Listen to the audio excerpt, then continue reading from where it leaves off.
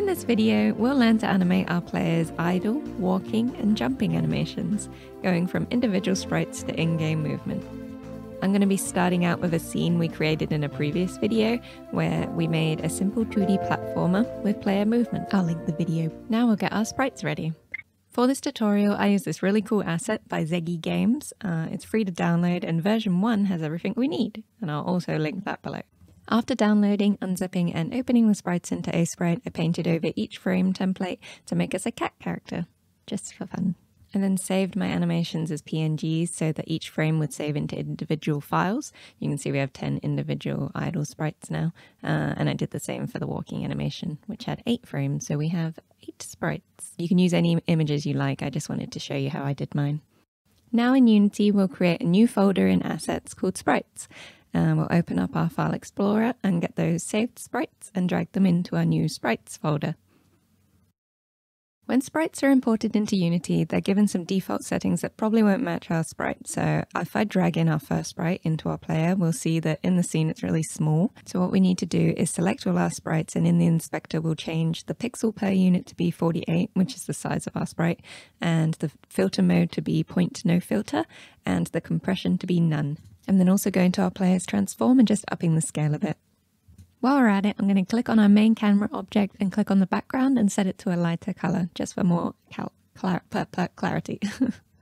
Final tidy up, since the sprite has empty space around it, I'm just going to make sure our box collider ends at our player's feet, otherwise it'll float. Now we need to bring in our animation window, so click Window, Animation, Animation, and I'll just drag this down the bottom, and then Window, Animation, Animator, which will then automatically open in a new tab.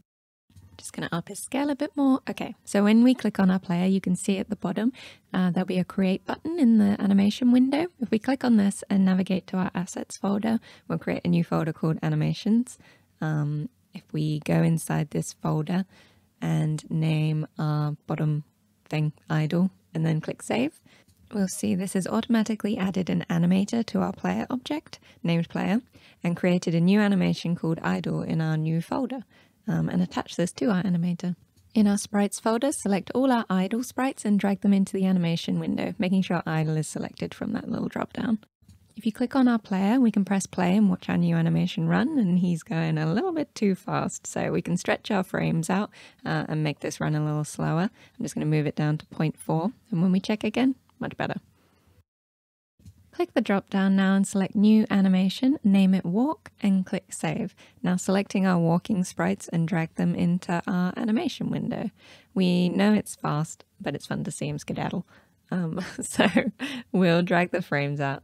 I went to about 0.55, so we can see he's running at a better speed, but if you can see, the final frame skips to the first one really fast and it looks a little jittery.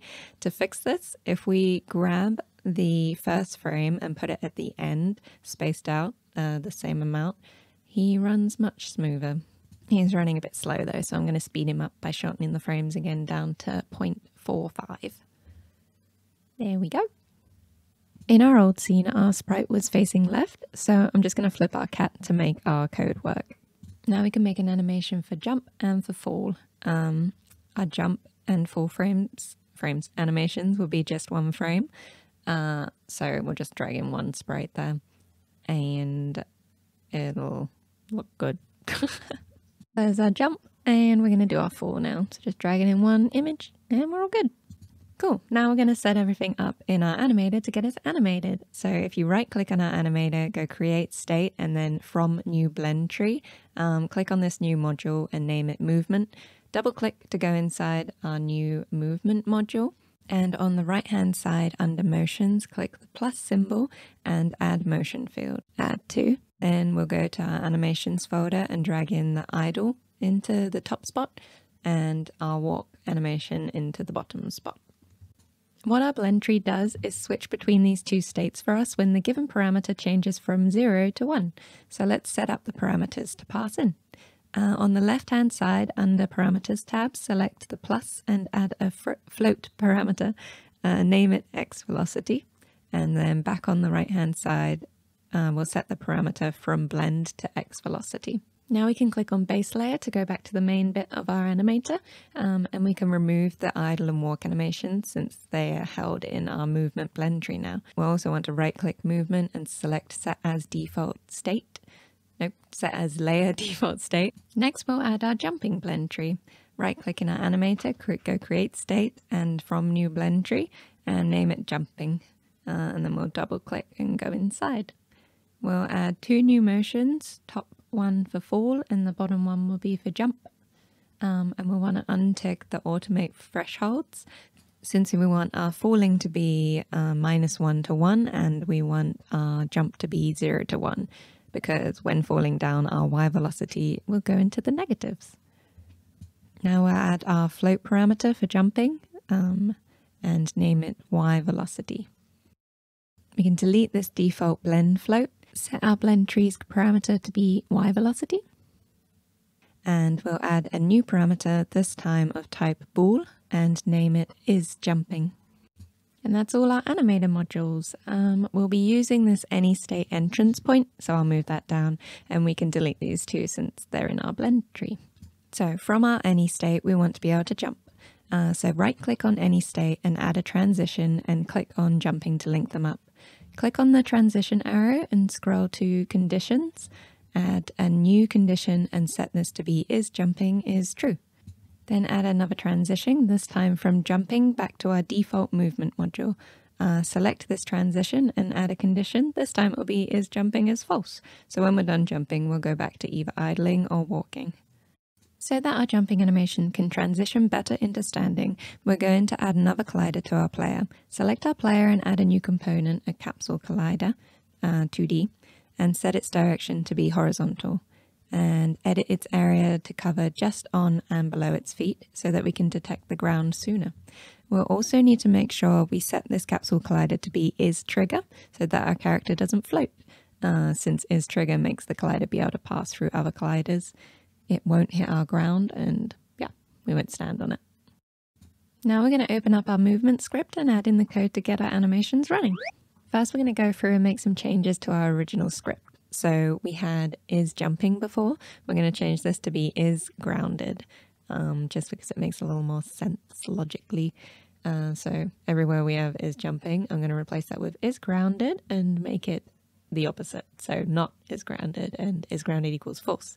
And now isGrounded equals true. So when we hit our collider, it'll be true. But instead of using this on collision enter 2D, we're going to be using on trigger enter 2D, since we want to use that capsule collider we added instead of our box collider. So if we just add this in and replace it. Cool. So next we're going to add in our variable to call our animator. So we're just going to type animator and call it animator. And then down in the start function, we'll initialize this animator. So we'll do animator equals get component animator. Now in our update function, we'll call our animator's set ball function to set our isJumping parameter to be not isGrounded. So isGrounded with an exclamation mark in front. And in this case, it'll be true and make our player jump.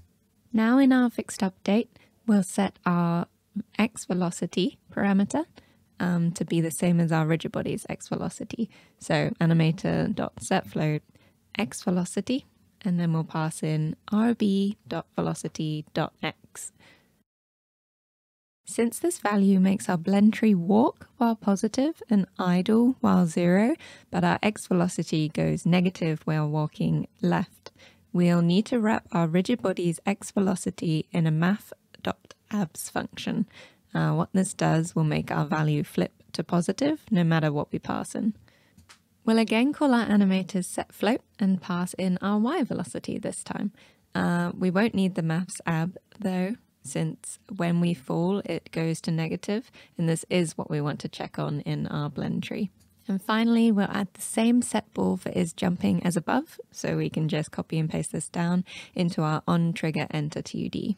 Now when we press play, we can see our default movement module is being triggered, and if we look inside, we can see it switching between walking and idling. If we go back and jump, we can see we're jumping, and we're switching between falling and jumping inside that blend tree. And that's it. I'll link the previous video down below as well, so you can move your character in case you haven't done that. And my Patreon, where you can get all the source code for this and all previous and future projects. Wow. Cat's gonna go take a look now too.